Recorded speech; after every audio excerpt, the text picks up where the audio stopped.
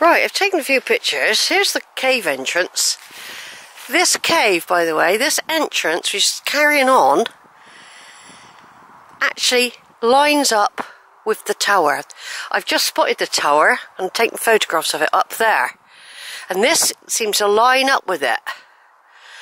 So that's interesting, a secret way into the tower. It's all rather spooky, isn't it, really? Imagine this place at night. And here we've got a number 3 on the pole. And as I was walking past number 3, I was just looking, saw the gate. Then suddenly I started to see it come into view, the tower. And I got here, I could see it clearly. And it's up there. I'll just zoom in. I've been to the tower, there's a big track on the top. And that cave entrance lines up exactly with that tower.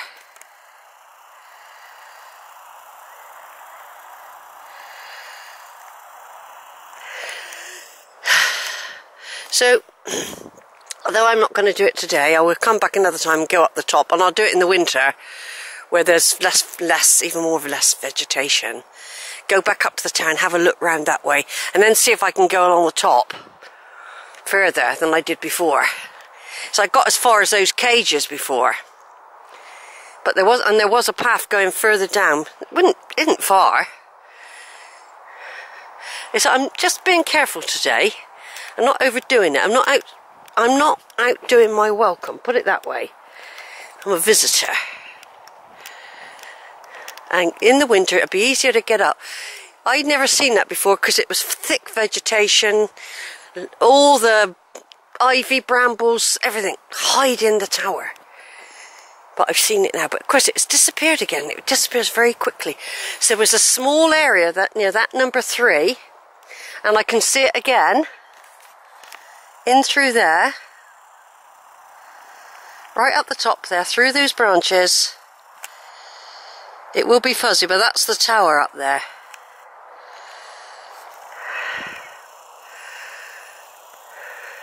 It'd be a shame if it was open today, wouldn't it? Someone had opened it. That would be really disappointing.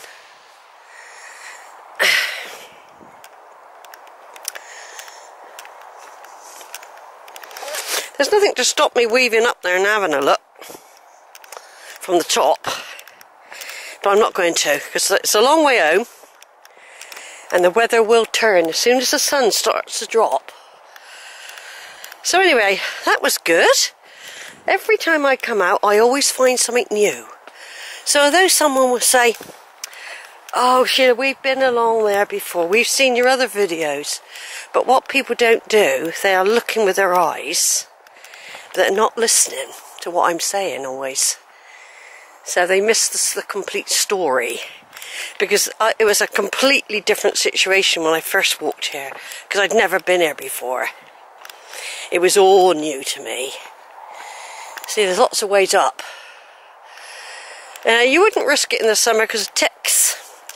I mean, even today, ticks could suddenly think, "Ooh, let's pop out for one last feed."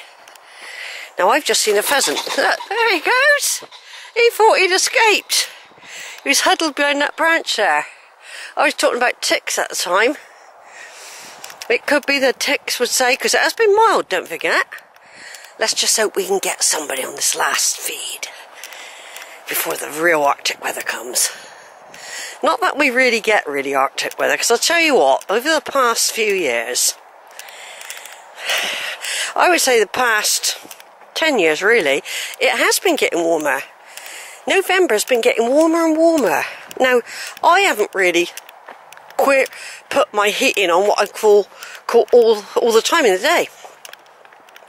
I'm still only putting it on for short periods when I'm having my evening meal. Zara lives in a freezing flat at the moment, so she comes in for a bit of warmth when she has her dinner. Another way up there, look. It's not saying you can't go in. It's just saying danger, keep your dogs out and all that. They do that, so they don't really want people in there.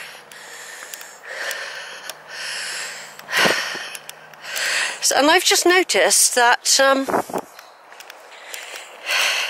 it has been warmer. But what my theory could be that the electric companies know this as well.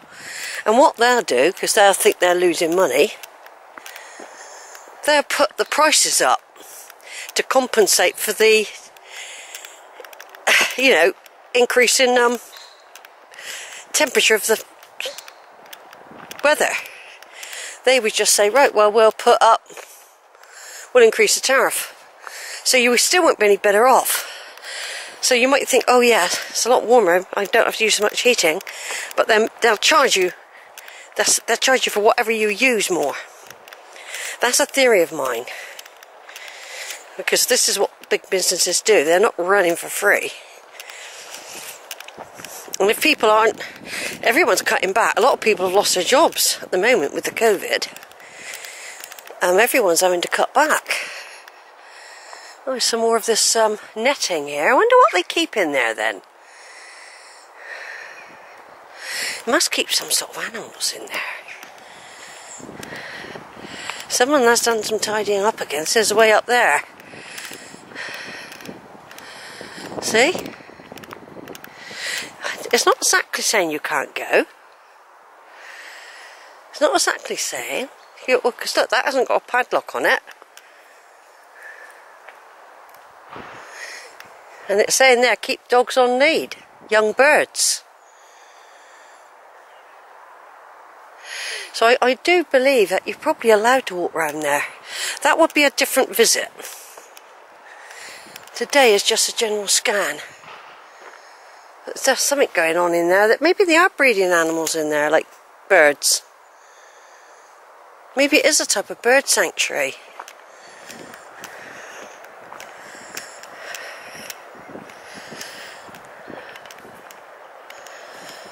They've got all those blue bins everywhere. Yeah, I reckon it might be a type of bird sanctuary. Oh, I can smell the silage, you know. I can smell the silage. Right then, we're back down near the farm again now. Crooks Peak. We are having a lovely walk. Lovely fresh air. I mean, I felt quite asthmatic the last couple of days. And especially this morning. And I just know the dust is going to be really being created by the work they got to do. And it's going to be cold because we're going to have the doors and windows open.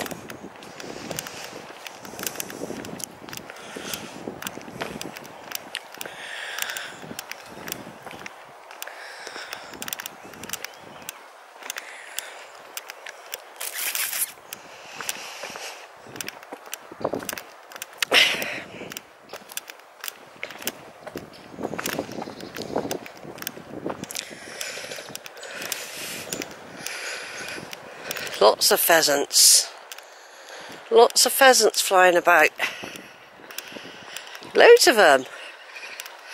Pheasant paradise, this is.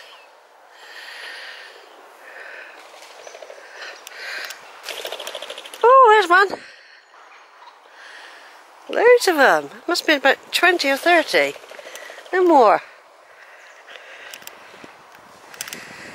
So I'm back on the farm. Can smell the silage. God.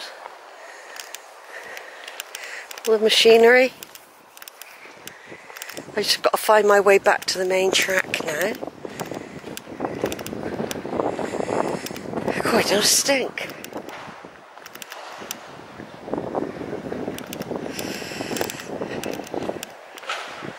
Great, I feel there's somebody's over there this time.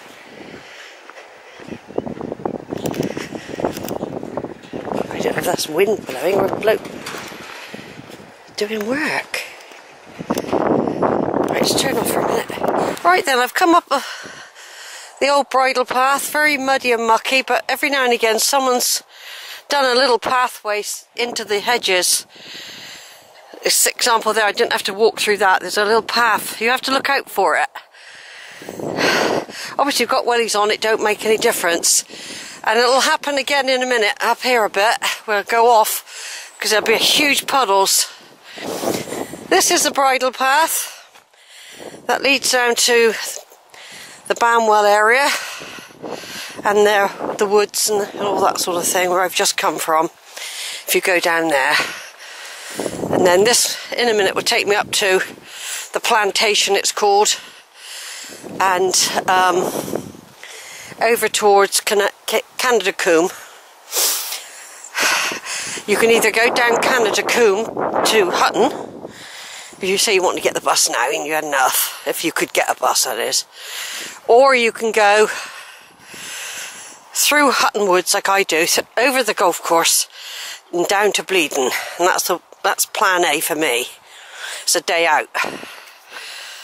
And there's the big puddle that I expect that's quite deep. So, fortunately somebody, every now and again, has made these little bypasses. And they will get muddy as well. These were, because the horses are doing it. Even the horses are coming through here. So in the end, these will be quagmires. Once the water comes up and flows into here, it'll all become one massive quagmire. You can see the horses use this. Don't let the horses get wet. There's things you can see or you don't really see. I can see a little robin over there. He's perched on the wall. Don't know if I'll get in on time. There's a little robin there, look. He's got his territory. There he is, through there. Little robin, he's just flown off now, but there's like a little sealed off area there. I mean, it could have been a building once. These are things you spot once winter comes, and you can see what's behind walls and vegetation. I expect there was a little barn back there, I expect. So this is the plantation ahead of me. It's all been described before on other videos. In the past I've been all in these fields as well, by the way. There isn't much I haven't done. And of course this is local. Weston's only just over there. But it might be local, but you've still got a hike to get out here.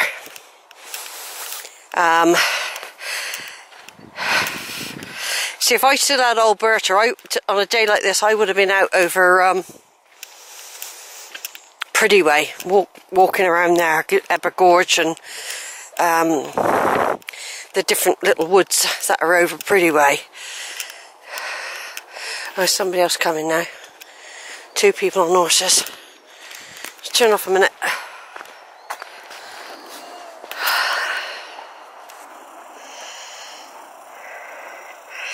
There's Rowberrow Warren over there in the distance. See the trees? It's Rowberrow Warren. One of my big landmarks, of course.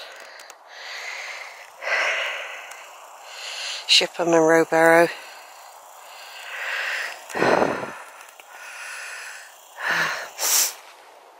Some horses, just let the horses go on. If you follow up round here, you go around the plantation that way.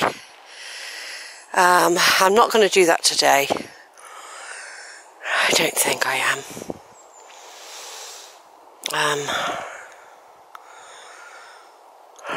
Do you want to go that way? That would be straight down the road then, Sheila. No, we'll go this way. We'll go this way.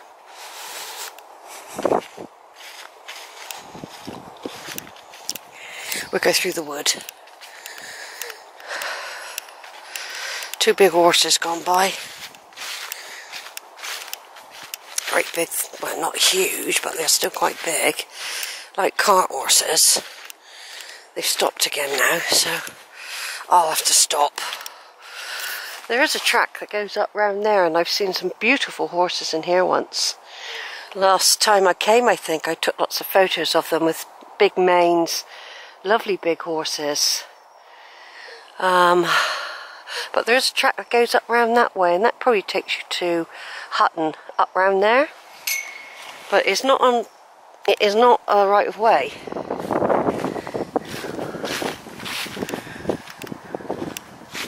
we've moved on again. So this is the plantation, private wood. I've never really looked into its history exactly. I ought to really. Maybe I'll do it this time when I get back, when I'm putting footnotes. Okay, over and out. Small video footage in Hutton Woods, skirting Hutton Woods. I've come down Canada Combe a minute ago, climbing up through the wood, just got through the gate there. There's a big field. Sun's really bright, really warm. It's autumn, as you can see. I think it's a couple of months. I think it was September I might have come. Right, the battery just went flat. I had to change batteries. So, what I was saying, I've just come over from Canada Combe. I'm skirting Hutton Wood now. I've just come through that gate. It was a sunny day a second ago and quite warmish. So I'm skirting Hutton Wood, which is now fully in autumn swing for at least another month, till the 21st of December, and then we enter winter real. So it's still not winter yet, although people are treating it as winter. It's been relatively mild. So it's about the 19th of November 2020, and I had to get out for a nice walk. We had a terrible storm in the night, but today I thought I'll get out while you can, because it's going to change again and it's going to get colder. So I thought, well, while this window of opportunity is here, take it and come out. So I just think two people coming up behind in a minute. I'll just wait here for a sec. Just do a little bit of video. I'm waiting.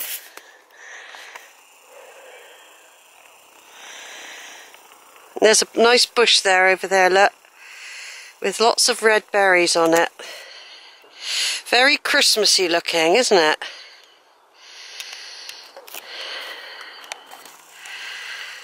There's somebody in front of me. Just let her move on a bit on it. I've just got to focus in the lens. Yeah, seems to be okay. So the sun's come back out. I've just seen somebody come through the wall there. Young girl. I don't know, she's probably been listening to my conversation. But anyway, basically I thought, oh,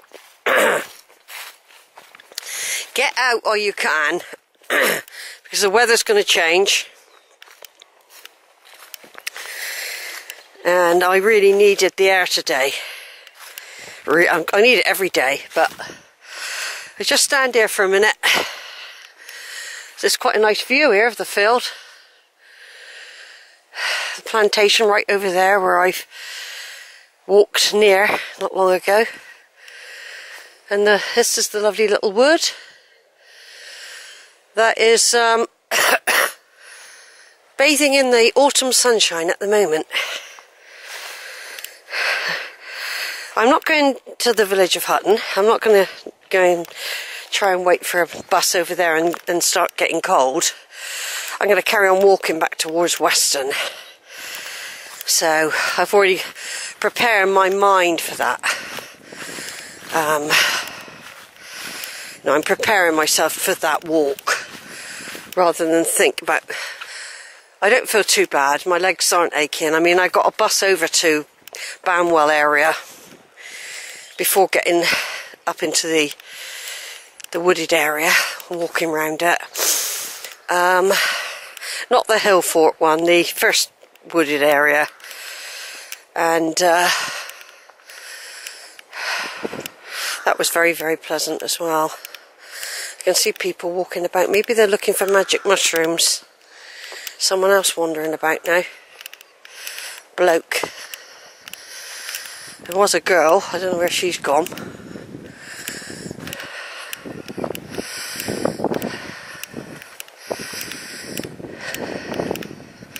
Yeah, you've got to be careful when you're up here, you know, because there are weirdos about. And she's probably gone now. I can see her walking ahead. Right, I'm going to turn off for a minute, folks. Just have another look round.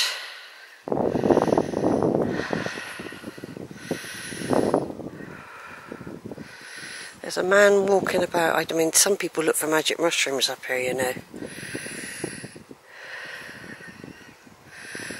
He might not even have spotted me. Right, I'm going to carry on walking and do my coat up.